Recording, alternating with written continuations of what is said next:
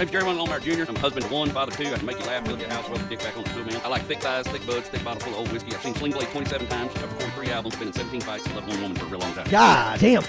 I went to go get a vasectomy the other day, because I'm 43, I got all the kids I want.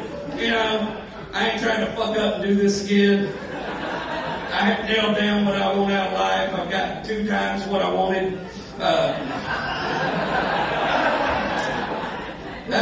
was like, fuck it, but I was afraid to get a vasectomy because I was worried that I wouldn't be able to come afterwards. Because I'm not smart, you know, I don't know. I am a little bit of a plumber, and I know what happens when you cut a fucking line. Shit's not coming out.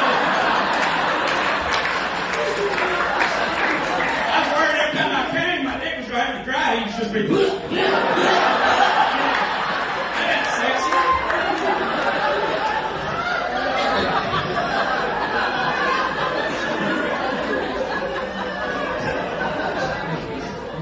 I went down to the clinic and they told me, they gave me a cup, told me I had to, you know, off in the cup.